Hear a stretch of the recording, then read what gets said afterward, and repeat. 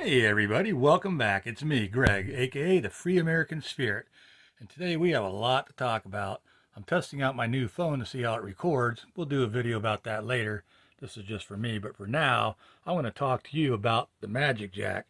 As you know, I got two Magic Jack lines, and the problem with Magic Jacks is they're not wireless. But if you stay tuned, I'll show you how to make them wireless.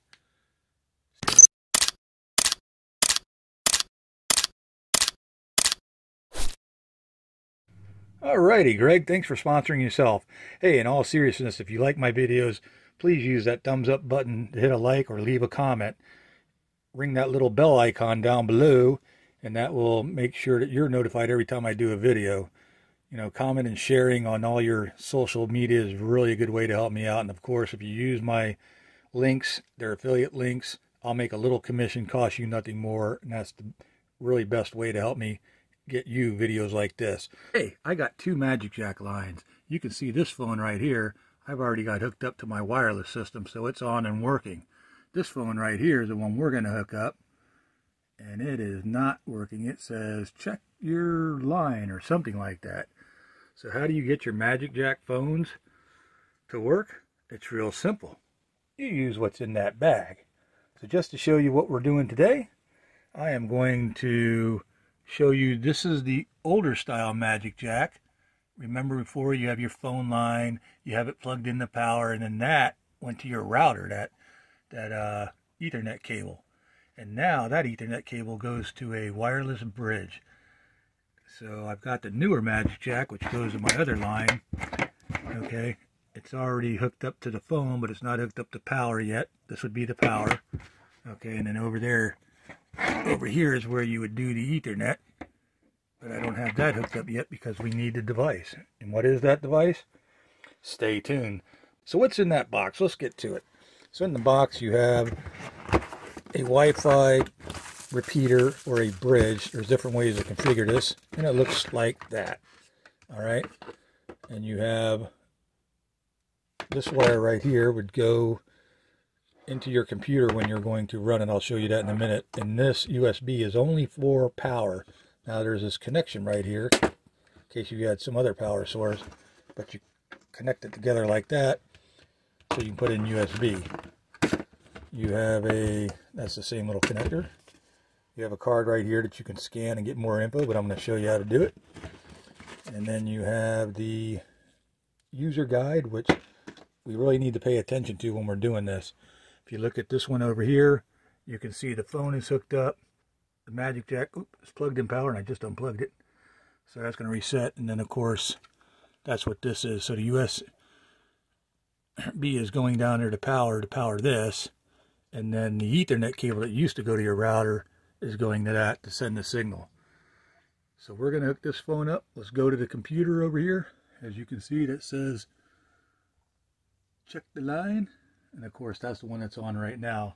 The only downside of this is these leads are kind of short. I wish they were longer. You can see that this router, which is what it is basically, is going to my other router now. And it's right on top of all this electrical junk that I got. So I kind of try to prop it up like that. I haven't had any problems with it. It works fine. But you got to think that, you know, with all that stuff, that it will you know, have a little interference, but it doesn't. Another thing is, you know, if your router goes out, if your internet service goes out, then this will go out. But the good news is when your service comes back on and your router boots back on, this then connects to your router and you got phone service again. So let's move to the computer and see what happens. The very first thing you're going to do is take your Ethernet cable, see that down there, and plug it into your computer. Make sure your computer has power, but plug it in there. And then to get power to that, see that blinking? You're going to put your USB into a USB supply.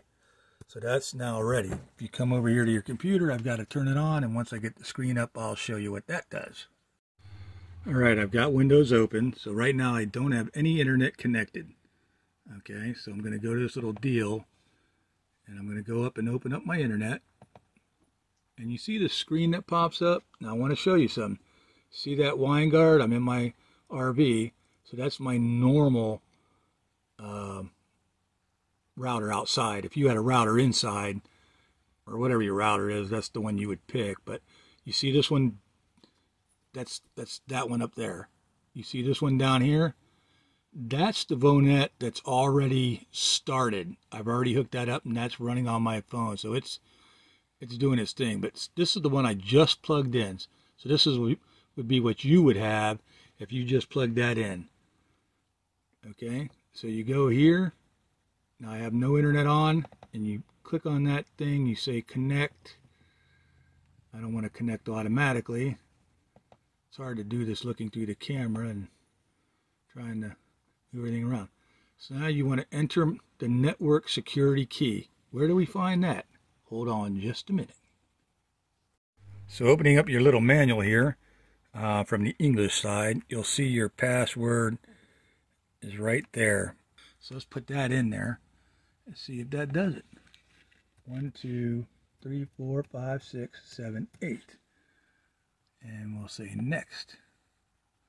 Do you want your allow? And I say no. I don't want it discovered by other people and other junk and whatever. I only want this computer to discover it.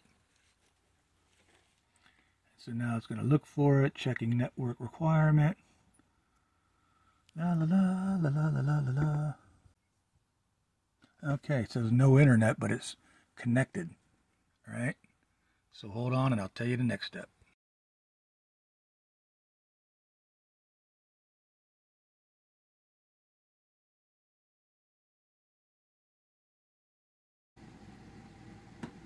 So I've got my regular router hooked up. We're going to go to this Vonets config http://vonets.cfg, and we're going to see what it does. Enter. Goes to this page. The instructions say admin for username and admin for a login. Now it goes to the wizard. It's checking for hotspots. So I go to WineGuard because that's my main router. Then I hit next, I believe. Yeah, there you go. So now that you've got that, you have to put in your router number. I'm not going to show you what my password is, but I will put it in. Make sure, doubly, make sure that when you hit this apply, I'm going to put in my number and I'll get back with you. And then I'm going to hit that button and show you what that page looks like. You've already got it checked IP layer. You already got this checked. It's already automatic for you. So that's your router right there. You're going to put your router number in. Okay, you're going to trust me. I got my router number in there. I double checked it. Now we're going to say apply.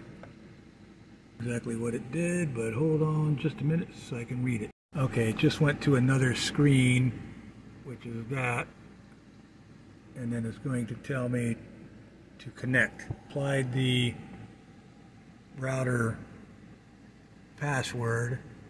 I hit submit. Now we're going to hit connect. And theoretically, it is now connected. So what we're going to do is, I'm going to shut this down.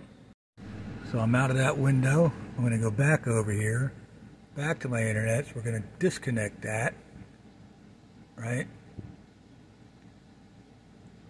And theoretically, I should now be able to, if it's hooked up, take my Ethernet cable out of my computer, hook it into my Magic Jack right here. I've already hooked in the phone and I've hooked in the power. So let me hook that in and I'll be right back. Alright, just to show you something, once you're all hooked up, you got your regular router, and then I have both of the Vonet routers on now. That was the old one for the first line, and that's the new one. That's what it'll look like.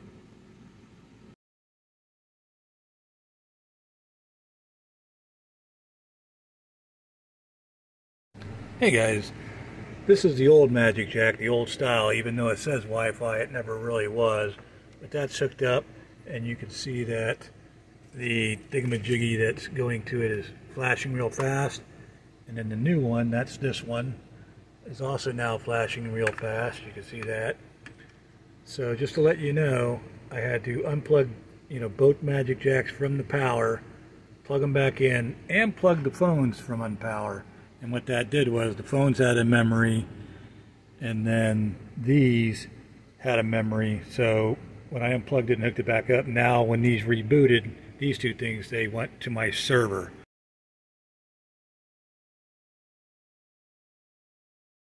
So we're going to use this phone to call that phone. You can see now that it doesn't have the no service dealy thingy.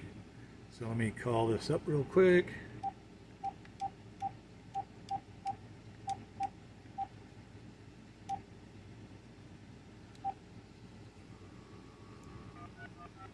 And it's dialing.